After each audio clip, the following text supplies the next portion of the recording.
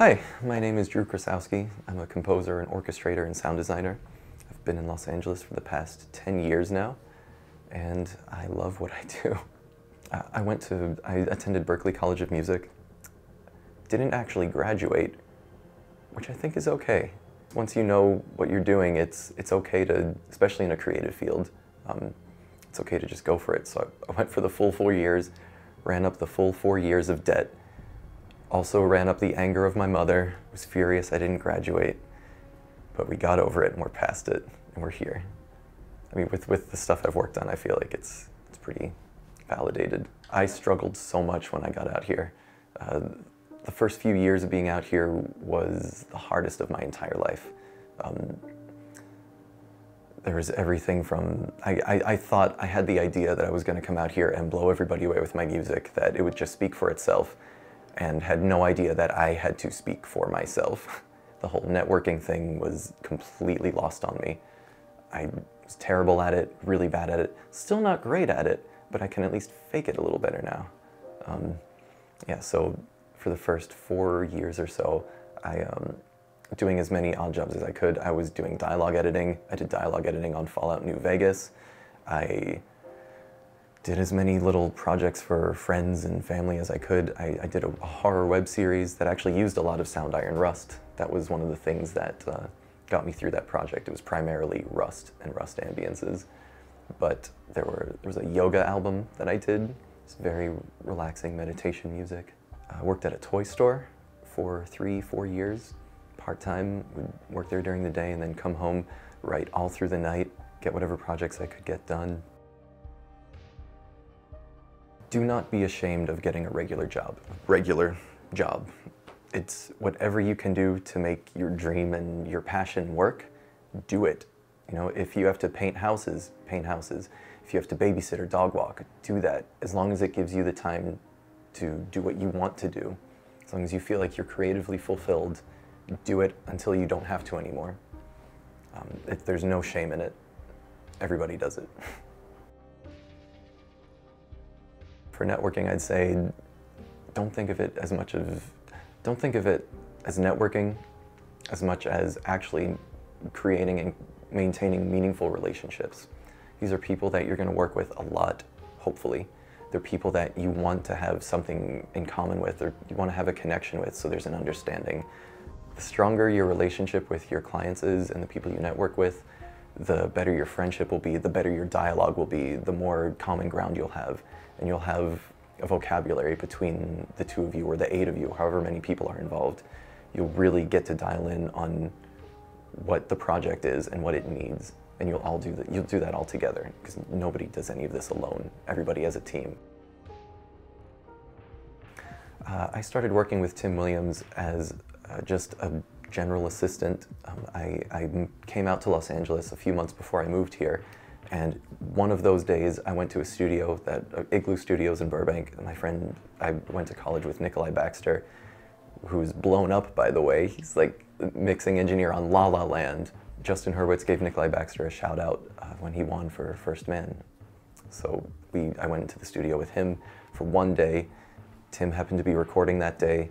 It was really fun. It was for a kids movie. It was called Playmobil: The Secret of Skull Island, way back in like 2009, I think, 2010, 2009. And we met, got along really well. I asked him if he needed help. I ended up being his first assistant, doing just general things. He actually taught me orchestration, and that has been something that has sustained me throughout my entire time in LA. Big piece of advice that I would strongly encourage every new composer coming out here is definitely diversify. Find something else in music that you enjoy, because you may not find that composing lasts you the entire year. Your clients may not, usually clients don't have several projects going on at a time. It's one, takes a few months, and then you're done. What do you do for the rest of the year? You're not going to survive off the $500 you made on a 30-minute short. You're going to work for a lot less than you deserve at first, but that's okay. You're building a resume, you're building a portfolio. So diversify in those times in between. That's actually why I got into sound design as well. So with Tim Williams, he taught me orchestration. 10 years later, I'm still orchestrating with him and for him, working together with him. Sound design is something I kind of fell into on my own, though. There's a game developer I work for called Vizor Interactive, or Vizor Games. They're based in Belarus, and they started out doing Facebook games, but now they've gone mobile. They're working on a really big PC game coming out in the next couple of years. But one day they just asked, they said, hey, do you do sound design? I said, no. They said, well, that's a shame, because we only need 5 sounds for a little mini game that we're incorporating into this social network game. Do you think you could do that? I said, no. They said, please, because you charge less than our guys in Belarus and we like you. It's like, oh, okay. Now that I know I charge less, maybe I need to rethink this. So I did the sound design for them. They really liked it, and I really liked it. It was something I was terrified of, that I didn't have any idea what to do about, so I never had any training in it. Everything has been watching videos and talking to other sound designers, see what they do. Learning as you go, big thing. It may take a little bit of extra time, but in the end, it is so worth it to take that time, to make the mistakes so that you don't make them again. So that's 2 skills that I never ever thought I would get into, orchestration and sound design, that ended up saving my life and giving me money to survive. A massive challenge in my career was starting it. Just being able to get to a point where you can confidently do music 24/7, all year long. It was the scariest point in my life, quitting that job at the toy store to do music full-time. It was terrifying, and I absolutely failed a couple times. I had to borrow money from friends to make rent, but I always paid it back. Sometimes it took a little bit longer, but it's terrifying. It is. I didn't have anybody to support me. There's no family money. There's no sponsor anywhere. It's all on me. But that's also that is in itself the biggest win as well, because when you can do that, when you can come out from that, say, this is what I've built for myself, this is what I've done for me, there's no feeling like it. It's incredible. It's less of a favorite story, more of a fun little anecdote. I'm not going to mention the composer or the project, but we were source connecting with choir with Bratislava, I believe. And oftentimes it's too expensive to record in Los Angeles or London, so there are some really, really excellent orchestras. Prague is excellent. Budapest is another really great one. South Africa, I hear, is also really viable and doing really well. But we had a source connect session with Bratislava using their brass and then their choir. And the choir, to be fair though, it was pretty gnarly stuff. It was very clustery, aleatoric choir stuff where it's not supposed to sound good. And despite that, even though we needed some really crappy sounding kinds of things, this choir was just not cutting it. It was really bad. And the composer just lost his cool and fired them on the spot, walked out of the studio, and we didn't see him again the rest of the day. But to his credit, they kind of had it coming. Something I actually really like doing, sound design-wise, I go out to, there's some caves in Bronson Canyon out in LA, part of Griffith Park. I took my girlfriend out one day to do some sound design recording. She helped me with some footsteps. She has tinier feet, so they were really excellent for different sound footsteps. We found this really cool cave, one entrance in, then it kind of splits into 2 exits. And we were recording there, and we hear this van pull up, and just all of a sudden, 20 people slowly walking through. It was the most excruciating 6 minutes, trying to just I need to record. You're in my. Please stop. But they ended up being a location scouting team for the show Crazy Ex-Girlfriend. So we didn't talk to them because I was a little bit upset that they were ruining my recording.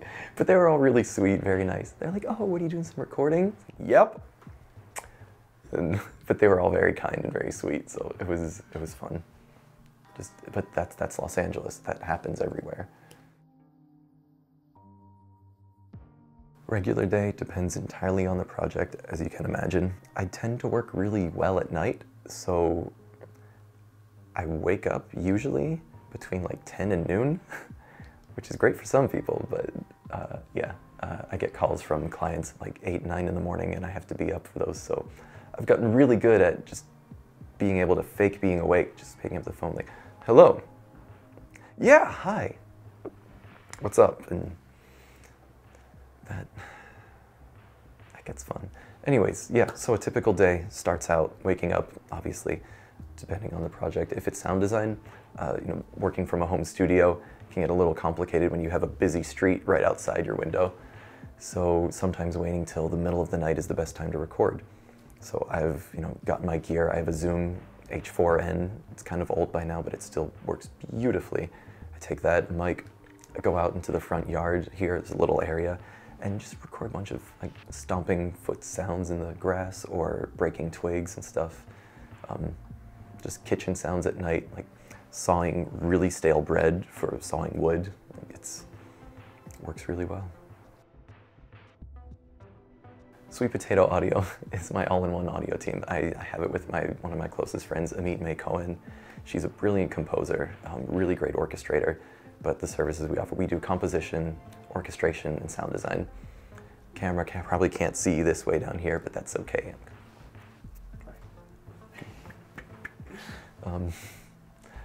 Yeah, so we do composition, orchestration, and sound design, and we've actually done quite a lot. We pool our resources together, and we just finished a really great short film about domestic abuse called Cycle. Really powerful short film, like very visceral sound design in it. There was an idea of having a sound for a threatening sound, and the story is kind of told in reverse, so it's almost a bit like Memento that way, where you see the end of it, and then you go back in time, and then at the very end, you go to the actual end, and it's the story of a little girl's perspective of her parents fighting and her mother being abused. So the sounds for that were pretty raw, pretty terrifying, very violent. Despite the subject matter though, it was actually really fun to do. This is awful. You never know what it's going to be like trying to record slaps or hits, which is a very awkward thing to put yourself through. But there was one night we were recording together and we weren't slapping each other, thank God, none of that. But we thought, okay, to simulate a slapping skin sound, I'm going to slap the inside of my leg. So I put shorts on and I just tried to like scrape the inside of my thigh. Bruised myself so badly, slapping myself for 5 minutes straight, and it didn't sound right at all. So we eventually just grabbed a belt and snapped the belt back, and that was what we ended up using. So I went through 5 minutes of intense pain just to use something else entirely. But that was fun, regardless. I love world instruments. There's kalimbas, there are percussion instruments, doumbeks. What is that one called? I can never remember, but it's a two-sided drum. It's a deeper head on the bottom, on the top, and a smaller head on the bottom. Very different timbres. There are metal tongue drums. There are a whole bunch of different world stringed instruments. Anytime I can incorporate those into what I do, I do. I love recording live things. So that's another good piece of advice for new composers. Anytime you can do something live, do it. If you have a guitar, if you have an acoustic guitar and you can play it, record it live. It will sound so much better than trying to sample something. A lot of places do really great samples, but don't rely on them when you don't have to. It's just a nice personal thing to give it your own sound. But yeah, anytime I can record with anything live, I will, absolutely. So things like what I have open now, there's a cue from a video game I did music for called Mahjong Treasure Quest. There's some live, I believe there's some live percussion on there. It was like 2014, I can't quite remember. It's a long time ago. The track I'm gonna show you is, it's from a game called Mahjong Treasure Quest, developed by Vizor Games. But it started out as the first thing I actually wrote for it was kind of the main level thing when it's a Mahjong game, it's a matching game. So this is just the standard level, no immediate threat, no timed puzzles, just very relaxing. The goal was to make it very relaxing and very peaceful while you're doing something that can be stressful. And then you have these witch levels where the puzzles are timed, your character is trying to get further and deeper into these caverns, and you only have a certain amount of time to do it. So that's where some Soundiron percussion comes in and totally just is amazing. You'll hear it right off the top. But using that same motif, it just becomes a lot more tense.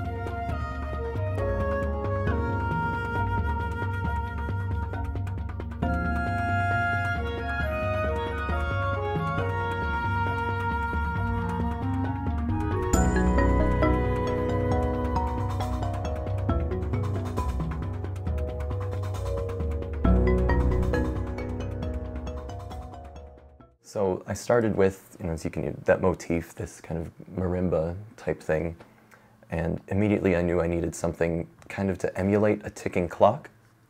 So I know that through the Cathedral of Junk and the bike spokes specifically, I've been using that for this horror thing I did a long time ago, and I just loved it. It just, this wonderful detuned bike spokes. It's perfectly, it's this motor that just fits throughout the whole thing.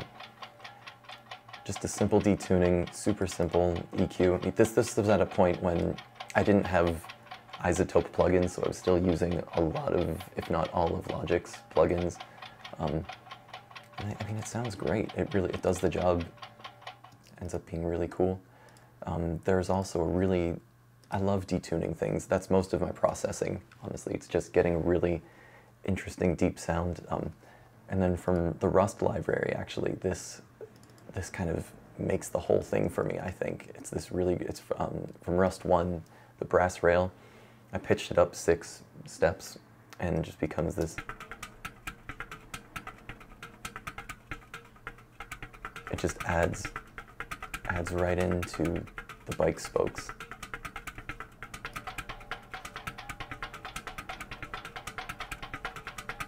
Very ticky, very clocky, very tense.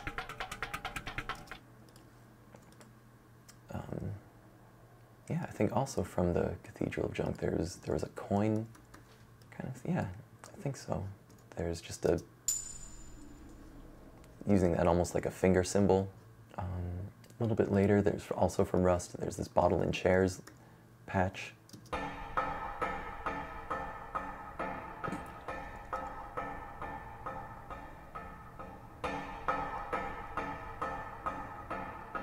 It's supposed to act like an echo, but I actually programmed it in myself, just because I thought it was kind of cool too.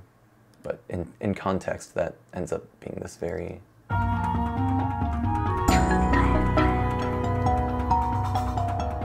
It's not something you hear as much as you kind of feel it, keeping in mind that all of these are played over an iPhone, and the iPhone speakers don't really get that detailed. But if you do put headphones on, you will hear it. Another Rust library was this Tower Bang. I actually used the arpeggiator on that one to get this really cool kind of like...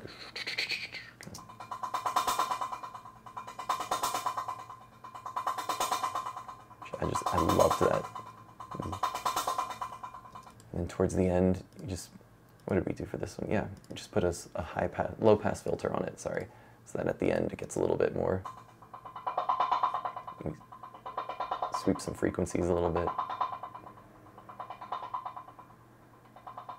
as it fades out. But yeah, the percussion in this one, that was one of the most important things. This cue would be nothing without that percussion. And it's all Soundiron, without exception. And it's not because you're here. It's not because you're here, Soundiron. It's because you're good. So this cue was written as a trailer cue. Very dark. It started out with this one patch, just this was it. Just something like this, held forever. Okay, for 12 bars, that's not forever, especially in the film mode, that's moderate. But everything kind of came from around that starting point. The very heart of this cue has some of my favorite Soundiron sounds, and they're featured like so brutally in this, and I freaking love it, how it comes out. Right here we've got some fountain wires and Boulder Dash from Iron Pack 3.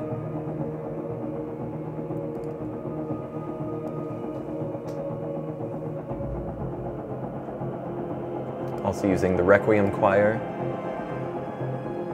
Then we have some of the drip library coming in here, as well as ambience, ambius. So Terminus from the Fountain Wires library is about to shine.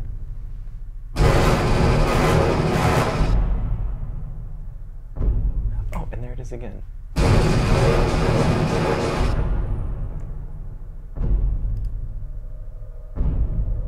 And then at the end is actually an instrument that I designed through Logic's Sculpture plugin. The use of the Requiem libraries really makes this come alive, and I actually, now that I'm listening to it, I might want to go back and add more towards the end again, because it's just a really great sound. You have these kind of just very light, very ethereal, and very creepy.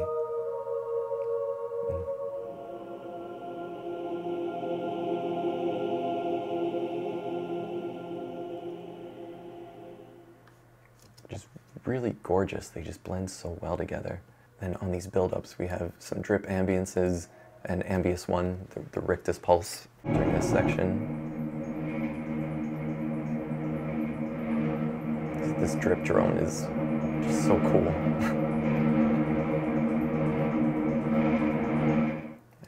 I'm one of those people who, I know it ends up taking longer, but I'm kind of against loops sometimes. Like, I know it's, oh, I did something interesting there. Cool, that's good to know. What did I do? Oh, it was one of the parameters. Okay, sorry. I don't really like using loops. There's this pride in creating your own thing. So I'm not big on using a lot of pre-made things, although in the TV world that's absolutely necessary. The deadlines are like, you have to. You just can't get away with it. But when I have the time, I really like to do my own thing, and I love that this kind of sounds like it could be a loop. It sounds like it's been pre-processed and pre-compressed, but it's actually not. It's just great right out of the box. Like most of the ambience things are actually really incredible right as they are. Like, I didn't EQ it at all. I had it exactly as it is, and it fits right into my mix. It was great. The drip ambiances, I just put a compressor on it. It was just,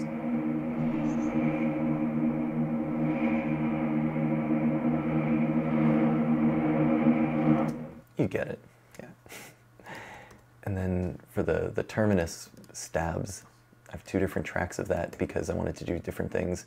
Had one pan to the left, one pan like hard left, one pan medium right, and there are different tremolo plugins on each one to give them some shape. And so this one is panned medium right. I have a pitch shifter on it. Just, oh, the mix is so low that, oh, I remembered, yeah. Just had the pitch shifter set at just 1 semitone up and automated the mix so that it kind of sounds like it bends a little bit. While the tremolo, what's the tremolo doing? It's a 16th note triplet, and I believe, yeah, it's just straight ahead from there. So, see how it kind of sounds like it's starting to bend up a little bit? Like, and then the other one, this one, yeah, it's 16th note triplets, just standard low, and that's panned hard left. So I'll turn that down so it doesn't blow away Craig on camera.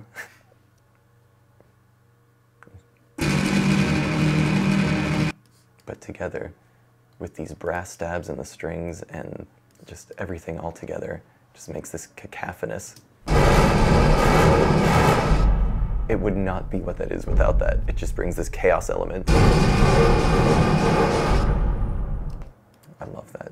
It just, that is the heart of this cue, is those bits right there. Like the iron packs, like, my God, they are so powerful for what they are. Like, they're these little, $4 libraries or $5 libraries. They're brilliant. They're just, I heard the demos for it and I freaked out. I was like, I need this immediately. It just, these are the things that, like, they're the things that actually make you feel like a real composer, because it's not stuff that everybody uses.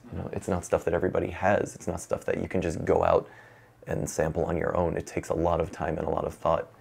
And the way that Soundiron thinks of all these different articulations and the ways that sounds layer together, they're just, it's unreal. This cue, totally weird, kind of experimental, just practicing my percussion and synth chops on this, like editing. We've got a lot of great Soundiron stuff on here. We're using ambience 1, we're using Cathedral of Junk, using Friendo, using the Iron Throne, using Fountain Wires. I love it. It's so weird.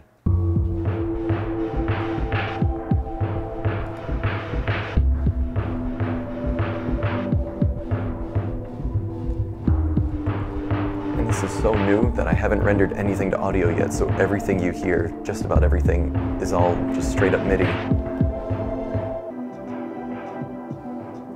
But Soundiron is the whole base of this entire cue. It's all of the cool, creepy stuff. It's all Soundiron. was actually the first things that I loaded up too. There's this really great sweeping EQ drum bit going on, but that wasn't the first thing that started this off. And then we actually take a little break from Soundiron to do some live guitar and mellotron. Then we bring in Soundiron a little bit back for this Deafy drone from Cathedral of Junk. To write for yourself gives you a really good idea of what works when you actually have a deadline to write under. So you can say, okay, I tried this before, it worked great, I'm gonna use that same thing. So saving plugins is a great way to do that. Creating snapshots within Kontakt of instruments, things you change within. I'm constantly changing parameters within the Soundiron libraries. When there's something to change, if there's something to fiddle with, I'm gonna mess with it. If there's a button to push, I'm gonna push the button. So saving snapshots there's a whole folder I have just like full of snapshots. Saves so much time.